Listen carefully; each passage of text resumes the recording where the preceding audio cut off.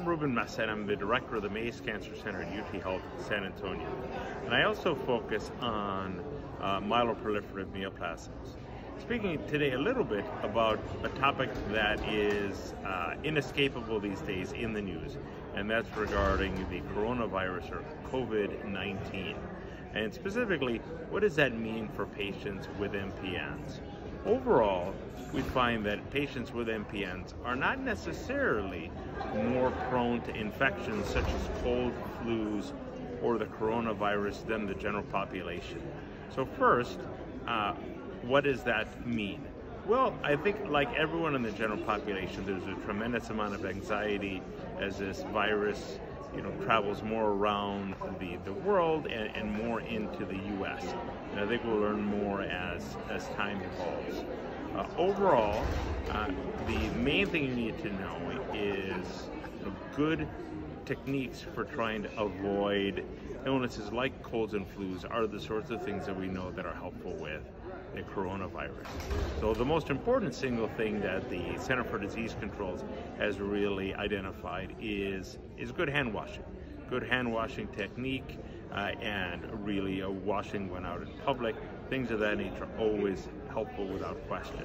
Second, clearly if you start to become sick, if you're feeling ill, certainly notify your primary care physician. I think we'll find over the days to come how prevalent this illness is going to become in the U.S. At the current time, the number of cases is still relatively small. So if you feel like you have a cold or flu, most likely you have the cold or flu. You likely do not have the coronavirus. But that may be evolving over time as the disease may or may not become more prevalent. We are fortunate that we are now in March, and that the typical pattern of these sorts of illnesses before, as they have spread around the world, is that they will tend to really become more dormant or become in much smaller groups of people as people are outside more, as it becomes spring, and typically die down by May or June. So hopefully that will be the case, but overall, just wash your hands, try to use good common sense, avoiding people that are actively ill.